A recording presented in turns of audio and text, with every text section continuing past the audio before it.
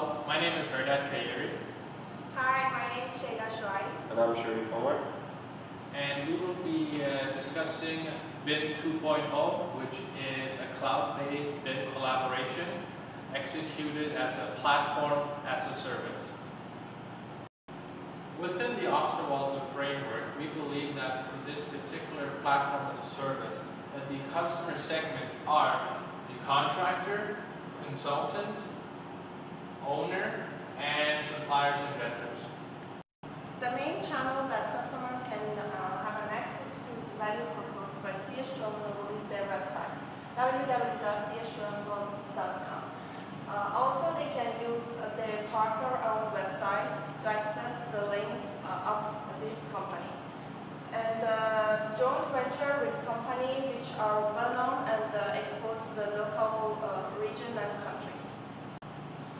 For customer relations, we believe that personal service will be used predominantly in the early stages when the platform is customized and set up for this specific project. And likely afterwards, once this is established, that automated services within the applications would serve as the main method of servicing the client. Okay, moving to the value proposition, we have the advantage of being the market leader in BIM 2.0. We also provide 24/7 access to the most up-to-date model from any part of the world. We provide a connection with social networks that can be used for collecting feedback on our website and at the same time for advertising. We also provide customized applications that can be done either by our team upon the client's request addressing a specific need or by the users themselves. Moving on, we have also the shared library. This is a huge library that can be accessed from any part of the world, and where all the suppliers, vendors, contractors can upload their data on it. We also provide secure data storage. That's for any information specifications, anything related to our products and to our model elements itself. This also can be for secure information like cost for proprietary information. And we also provide advertisement for new softwares and new products as well by vendors that can be also done through our website. And we can use any BIM software through our website without the need to download it or install it on our program or anything. You can just log into any website, any computer, and access directly any BIM software you need. This also helps us with the less setup costs for new companies that are willing to move and start initiating BIM in their company. We also have online tutorials. We provide online tutorials for using the website, and we provide the technical support by CH2M team, which is professional in the use of BIM. We provide better interoperability between different platforms, between different BIM platforms, and also a safer environment for those software providers for their programs not to be pirated. We believe that the key activities for this platform as a service would be one, problem solving, which would be resolving any particular issues specific to projects. And secondly, would be the platform and network, which is maintaining and the platform that's run on the cloud. The first key resources is the financial one. CH2M needs very strong financial resources in order to cover the possible losses during some stage of any project. And since they want to have some new experience, they need the financial resources. The second one is intellectual resources. We divided these parts up to two categories. The first one is pre-qualification, and the second one is the knowledge. And the last one is the human resources. CH2M needs the very experienced staff, and expertise in order to deliver the key proposition to its clients and the customers. We anticipate for key partners to be government entities, and particularly the public sector consultants may require training in this capacity, and finally any joint industry efforts that may develop as a result of this. Moving on to the cost structure of our business model, we've separated them into two categories: project-wise, which is if the CH2M is going to undertake running the website for a certain project, or the generic costs for the whole platform setting up the website itself. So now for the generic costs, we have the professional IT, the legal fees, the R&D, the software, the server and the data storage acquisition. We have also the advertisement costs that we need to initiate for the website itself to start running.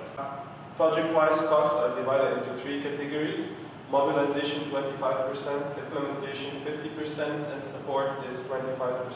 Mobilization is basically understanding the client's needs for the project, and implementation is customizing the platform for those needs, and the support is basically keeping it going on to the end of the project. There are three main categories for revenue stream. The first one is the usage fee, the second one is subscription fee, and the third one is licensing. We can mix each of them together, like mix of usage fee and subscription fee, and mix three of them.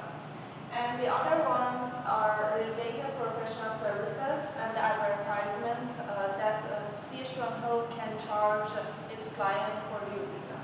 For the project costs, as we covered it in the cost structure, here we have three categories which are multiplied by profits factors. Well, I hope you enjoyed our Osterwalder framework. Now, before we conclude our presentation, I wanted to take a moment and speak upon platform as a service, BIM collaboration, and the cloud. Now, in regards to infrastructure as a service and software as a service, infrastructure, providing the technical capacity, software as a service, or platform as a service, there are existing companies such as IBM, SAP, and Amazon that provide this in a very cost-effective way.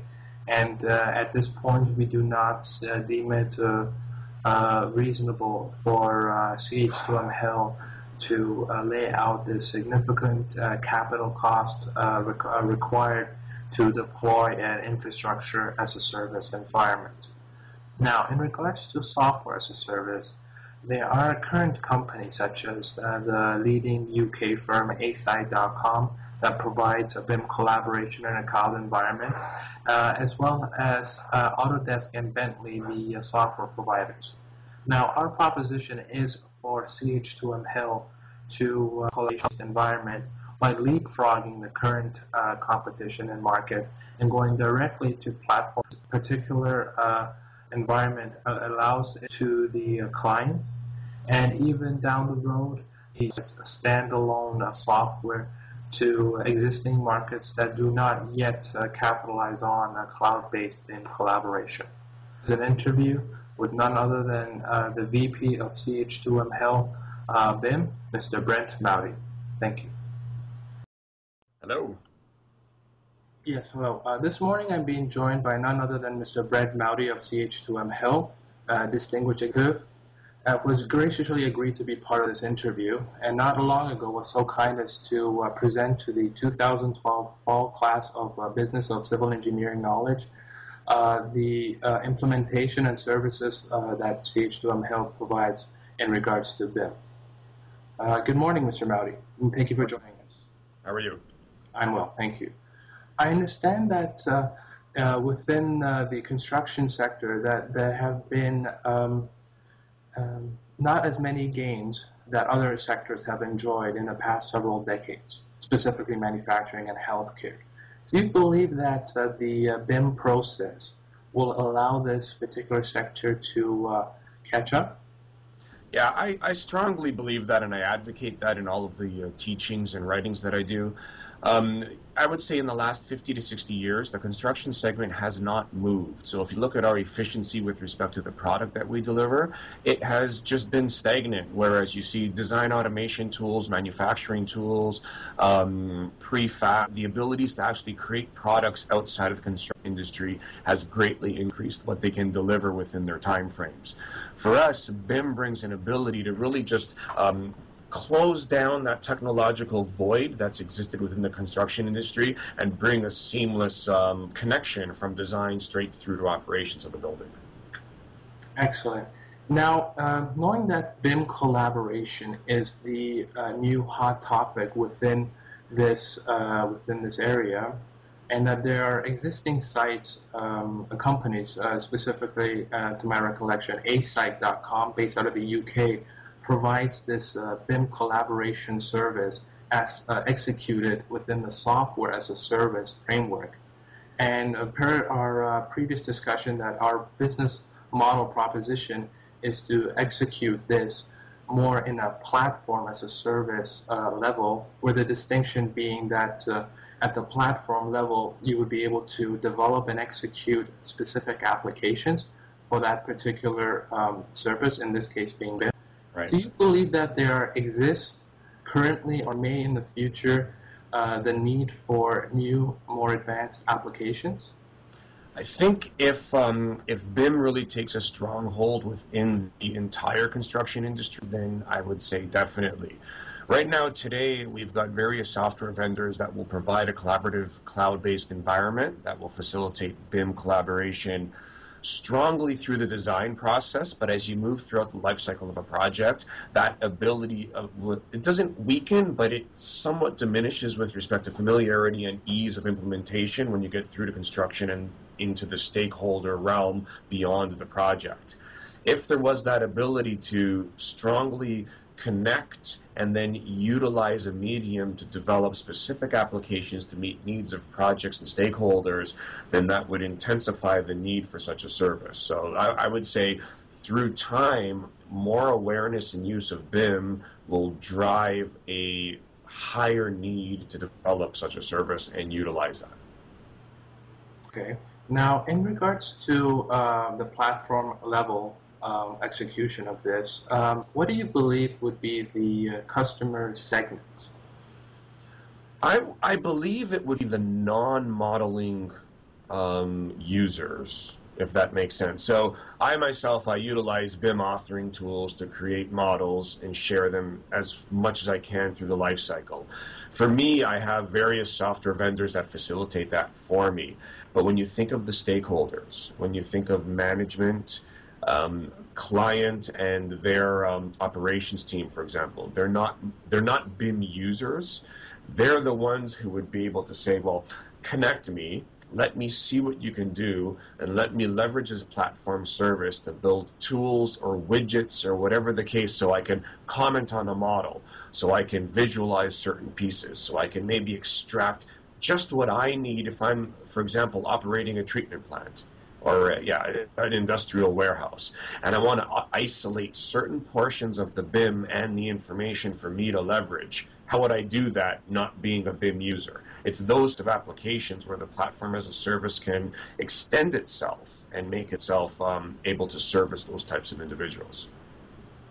Excellent. And we were just speaking about the customer segments. Now, I wanted to get your input in regards to the value proposition of this BIM collaboration executed at the platform level.